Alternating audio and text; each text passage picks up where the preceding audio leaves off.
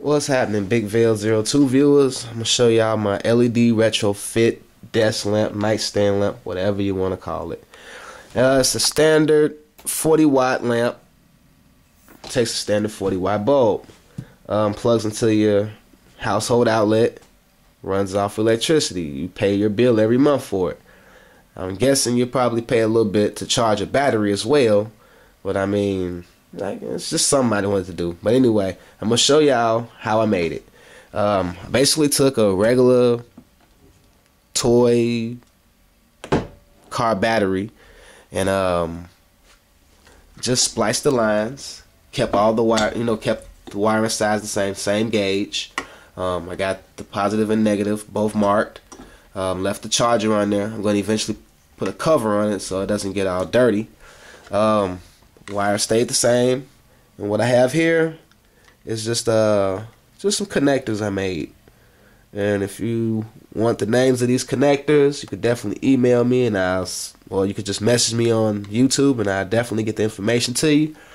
The reason I don't have an inline fuse on this is because it comes with the internal self-resetting fuse.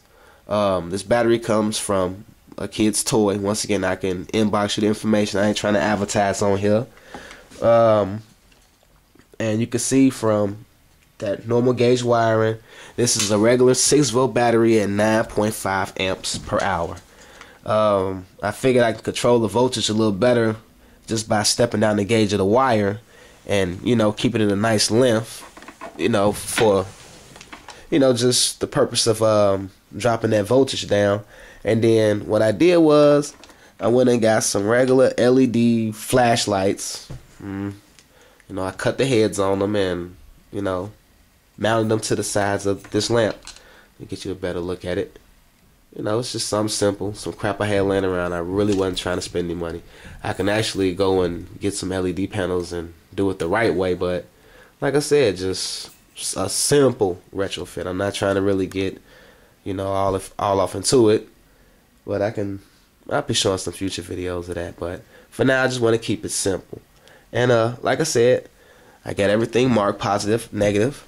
If I'm not mistaken, the positive was, I'm trying to remember. Well, actually, and if you ever do disassemble a flashlight, just look at the way the battery pack goes in, and I'm more than sure the polarity is on there for you, so you'll know. And the actual case of the flashlight is I believe it's the negative side of the diodes.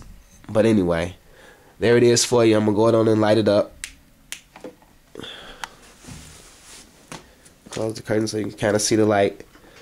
I mean, it's sunny outside, so it's kind of defeating the purpose, but I'm more than sure you can see just how intense it is. And like I said, it's almost time for a charge on the battery, but it still shows pretty good.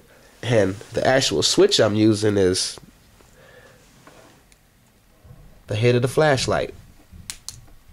I know you can hear the little clicky click. It's the head of the flashlight.